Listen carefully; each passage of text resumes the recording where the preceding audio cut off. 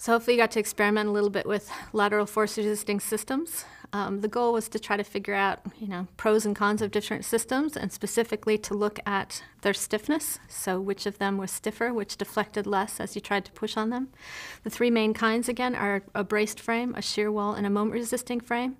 So every building really needs to have some type of one of those three systems. And sometimes they have multiple of those systems. And we're looking at how stiff, how they're going to resist those applied loads, whether they come from earthquakes or from wind. So you probably found that brace frame was pretty stiff. So using that truss system tends to be very stiff, also very efficient. Shear walls can also be very stiff, but they tend to use more material. So there's pros and cons there. From our single degree of freedom system experiments, when we experiment with the single degree of freedom model, we found that stiffer isn't always better, but there's pros and cons. Sometimes we need the stiffness. When we get buildings that are really tall, if they're not stiff enough, there's too much motion. There are certain buildings in the world that you get too much motion at the top in a big wind, and that's not comfortable. And if your beams are not stiff enough, they deflect too much. So we have to balance how much is enough stiffness versus not enough. So why would we choose a brace frame versus a shear wall or a moment-resisting frame? Stiffness is one piece of the puzzle, but there's other reasons. So a moment-resisting frame tends to be the choice for a lot of buildings because it allows, at least on the exterior, it allows windows. So we have a lot more open space for windows. It is one of the least stiff options, but it provides other things that are useful. Shear walls are the opposite. No options for windows in a shear wall. But we often use them in the core of a building. So around elevators and staircases, we'll put shear walls that are very stiff, and so they'll help us stiffen up the interior of the building. But engineering is all about all these competing criteria. So it's not just stiffness, it's also strength, but it's aesthetics and functionality, and cost is a big factor. So how you pick different systems will depend on all those criteria. So I want to talk a little bit about how structures, so putting all these pieces together, how it's changed over history. So we've talked a little bit about the early structures in stone. When we talked about beams, we talked about stone. Stone was used in many of the early structures. Stone is very strong in compression, so it does a great job with arches and vaults and domes. It's very weak in tension. People did use them for beams and they used them for buildings, but the spans of the beams tended to be very small, very short, again, because it doesn't have very much tension capacity, and those beams rely on both tension and compression. So if you look at a plan view of ancient buildings, so examples would be the Parthenon, Temple of Zeus, any of the large stone structures. If you look at a plan view, you'll see lots of columns very closely spaced throughout the building. That's because stone, if it's used for the beams, cannot span very far.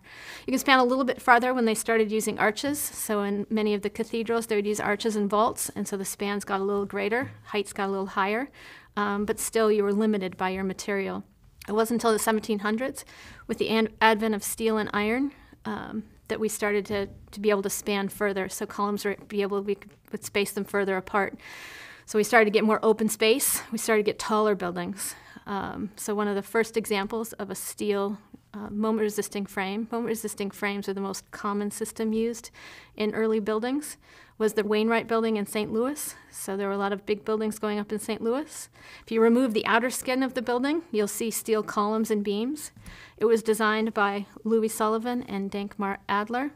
Okay, they just went on to design many buildings together. That was one of the first moment-resisting frames. There was, around that time, around the 1900s, an unofficial skyscraper competition began. Okay, it was mainly New York and Chicago competing, trying to get the tallest structure. So the Woolworth building is an example of that. It was commissioned by Franklin Woolworth, and the entire goal was to build the tallest building. So Franklin Woolworth paid $13.5 million in cash for the building. It was completed in 1913. It was 241 meters tall, and it was the tallest until 1930. It was designed by engineers Gunvald Oss and Kurt Barrel. Again, like many of the early buildings, it used a steel moment-resisting frame. I think that was, again, to get a lot of windows. And that was one of the first systems that was used. It also was the first building that included an elevator, which is a key to making buildings go taller. So if you want to get buildings taller, we started to have to think about fires and getting people in and out. The next building, completed in 1931, that I want to talk about because it took over as the tallest, is the Empire State Building. It was completed in 1931. It was the tallest until 1972. It was designed by William Lamb and Homer Belcom. One of the keys about this building is the speed with which it was built. It was designed and built in 20 months. So it was kind of when people were starting to use assembly line approach, and construction was also using an assembly line approach. It's an iconic building. It was designed in an Art Deco style, so many people recognize it. It's often referred to as the most famous skyscraper in the world. Internally, it's using a steel moment-resisting frame again to resist those lateral loads. Okay, but it was the tallest for many, many years. Next building I was going to talk about is the John Hancock Tower, and this never was actually the tallest in the world, but it introduced a new type of framing for structures that actually helped structures in general become taller. So it was introduced a tubed structure. So up until then, buildings were traditionally very regular. So everything was, all the columns were spaced regularly. The John Hancock Tower uses a trussed tube. So if you look at the exterior, you'll see X's on the outside, and that's a truss on the outside, or a tube structure.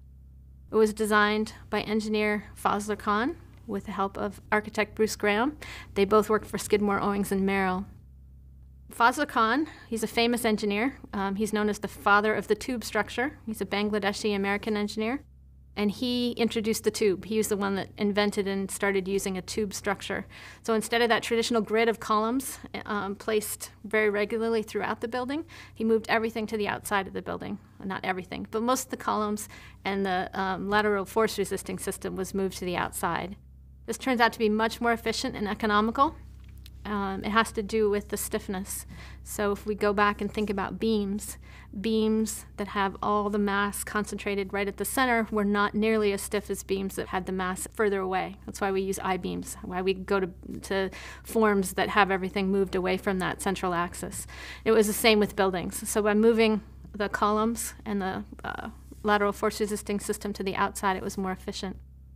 Fazlur Khan also designed the Willis Tower, formerly known as the Sears Tower. It's again a tubed frame system, not with a truss, but still tube frame, so everything on the outside. It was completed in 1973, and it was the tallest for almost 25 years.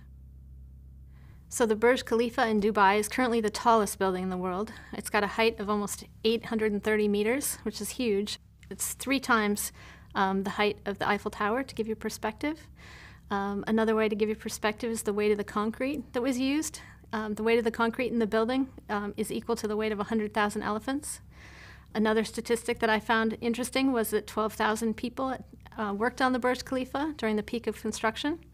The Burj Khalifa was designed by engineer Bill Baker and architect Adrian Smith. They're both at Skidmore, Owings & Merrill. It's interesting to read about the design. It's based on a flower. Okay. It also uses a bundled tube construction, but it's got these 3 arms. So it's got a very strong core, and then as it goes up less and less, it tapers, somewhat like the Willis Tower. The reason it has these 3 arms is so it can resist wind in any direction. So it has these 3 arms. It gives it a nice moment of inertia at the base. So you have a strong core, and then these arms that extend out to give it some stiffness. So as it tries to bend, it's got stiffness in any direction. That goes back again to beam theory and moment of inertia. There's extensive wind tunnel testing that was done on models of the Burj Khalifa, and also detailed computer analyses. It's just an amazing feat, and it kind of brings all of our systems together.